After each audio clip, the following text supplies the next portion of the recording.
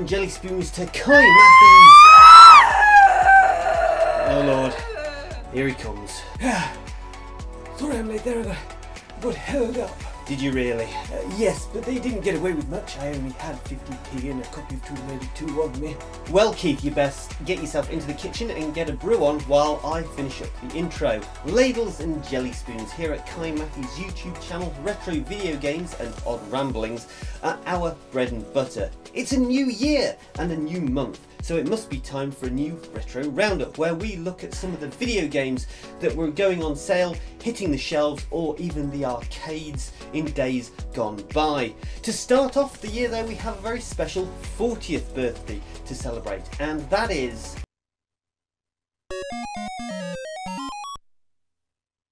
Eggomania, an action video game released by US Games for the Atari 2600. The objective is to catch eggs in a hat which are thrown by a chicken. At the end of each round, the player has the chance to throw the eggs they have caught back at the chicken for bonus points.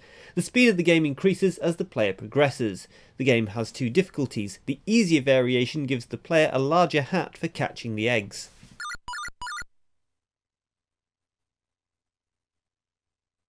For those of you that are new to the channel, hello! I do hope that you're enjoying this video. If you haven't subscribed to the channel, then please be sure to do so, and let me know what you think of this video by clicking the like button or the dislike button, and maybe even leaving me a comment down below. There's a good chance I'll reply to you. Now, are there any games from January 1983 that you remember? Fast forwarding now to January 1993, and celebrating their 30th birthday, we have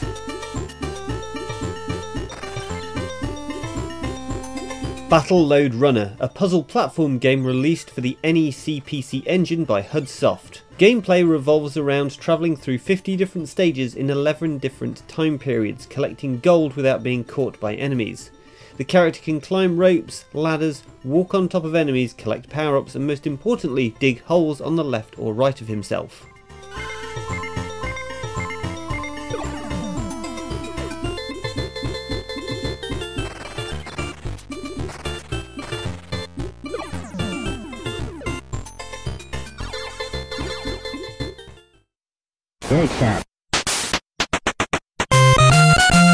Break Time, the National Pool Tour, a pocket billiards pool video game released for the NES exclusively in North America.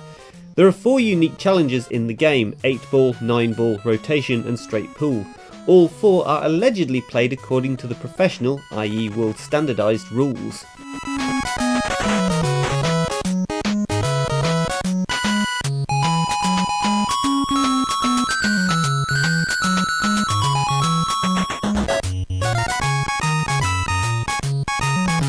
Now we look at... Here! Where the bloody hell have you been? Would you believe the toilet? What? For several months? That must have been one bloody big shit. Shall we have a look at the games from January 1998 now, Pat? And then we can talk about my absence at the end of last year. Let's raise a glass to the following games that mark in their 25th year of being bloody good games. Showtime! Ready! Fight! Marvel vs. Capcom Clash of Superheroes, a crossover fighting video game developed and published by Capcom. It is the 3rd instalment in the Marvel vs. Capcom series, which features characters from Capcom's video game franchises and characters from Marvel Comics. The game debuted in 1998 and was ported to the Dreamcast in 1999 and the PlayStation in 2000. The game was re-released in 2012 for the PlayStation 3 and Xbox 360 as part of the Marvel vs. Capcom Origins collection. A sequel, Marvel vs. Capcom 2 New Age of Heroes, was released in 2000. Win!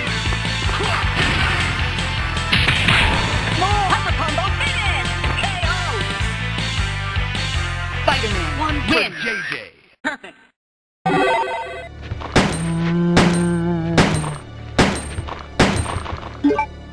Resident Evil 2.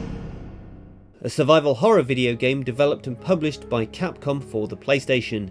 the player controls Leon S. Kennedy and or Claire Redfield, who must escape Raccoon City after its citizens are transformed into zombies by a biological weapon 2 months after the events of the original Resident Evil. Jill sandwich. The gameplay focuses on exploration, puzzles and combat. The main difference from its predecessor are the branching paths, with each player character having unique storylines, partners and obstacles.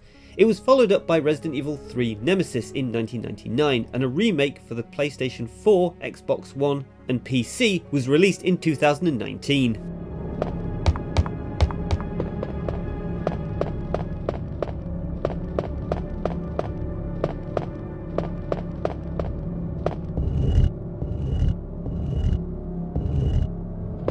Regular viewers of the channel, yes Mr. B, I'm talking to you, will be unsurprised to hear that Resident Evil 2 appears in the book 1001 Video Games You Must Play Before You Die by Tony Mott. And judging by the list of games that we know Mr. B has played, I tell you lad, you've got quite a list on your hands. Right, maybe, here's a thought, put down the ukulele for an evening or two, and maybe try, oh I don't know, Shining Force 3 from 1998?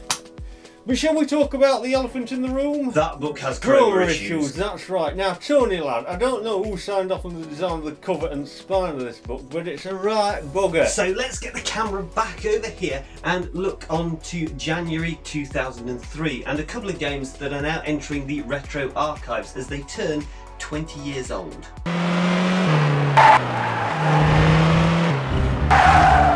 The Getaway, an action-adventure open-world video game developed by Team Soho and published by Sony Computer Entertainment for the PlayStation 2. Initially, the release of the game was to coincide with the launch of the PlayStation 2 in 2000, but the game was delayed by 27 months due to the difficulty of recreating large areas of London in high resolution. The Getaway is inspired by British gangster films.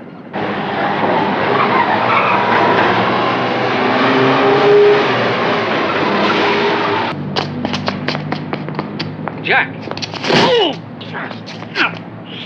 You shouldn't have shown the film to Frank. The game focuses on two characters, each with their own plot: Mark Hammond, an ex-bank robber, and Detective Constable Frank Carter, a police officer in service with the Flying Squad. Both plots run parallel and intersecting before concluding in the final of the game. A sequel entitled The Getaway Black Monday was released in 2004.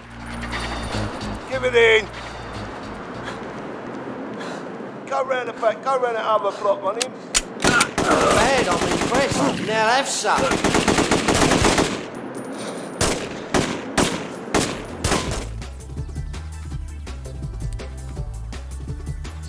SimCity 4, a city building simulation video game developed by Maxis, a subsidiary of Electronic Arts, and the fourth instalment in the SimCity series. The game allows players to create regions of land by terraforming and then to design and build a settlement that can grow into a city. Players can zone different areas of land as commercial, industrial or residential developments, as well as build and maintain public services, transport and utilities. For the success of the city, players must manage its finances, environment and quality of life of its residents. SimCity 4 introduced a day-night cycle and other special effects for the first time in the SimCity series. SimCity 4 was praised for being the first game in the main SimCity series to primarily use a 3D engine to render its graphics. Following the implementation of 3D graphics in SimCity 64 for the Nintendo 64 DD, it received widespread acclaim, won several awards, and was one of the top 10 selling PC games of 2003. However, it was criticised for its difficulty and its demands on computer performance.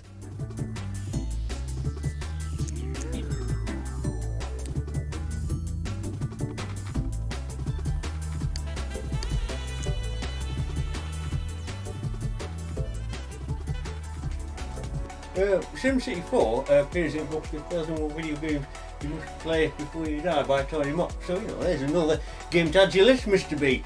Well, you should like SimCity 4. You get to design your own city. You can make your own ukulele utopia.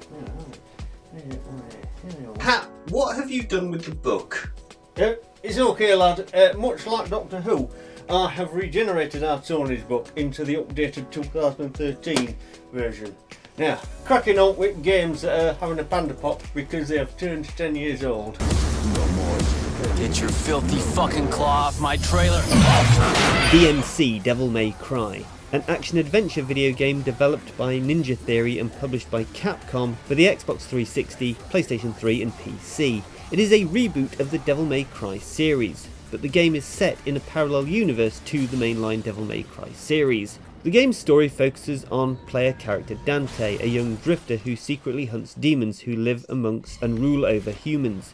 Dante is enlisted by his twin brother Virgil to help slay powerful demons, culminating in a fight against Mundus, the demon king who murdered Dante's mother and condemned his father to eternal banishment and suffering. DMC received positive reviews from critics upon its release. They praised the gameplay, art style and storyline of the game as well as the redesigned Dante. However, the game was less favourably received by fans of the mainline Devil May Cry series.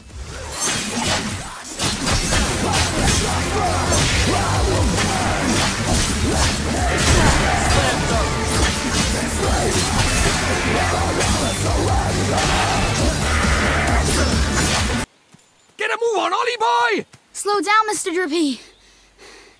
Ni no Kuni: Wrath of the White Witch, an action role-playing game developed by Level 5. The game is a significantly enhanced version of Ni no Kuni: Dominion of the Dark Dungeon, which originally released for the Nintendo DS in Japan in 2010. It was released for the PlayStation 3 and since 2013 it has also released for the Nintendo Switch in 2019 alongside a remaster for the PlayStation 4 and PC, and in 2022 it was finally released on the Xbox One and Xbox Series X and S. Players control Oliver, a young boy who sets out on a journey in search of a way to resurrect his recently deceased mother.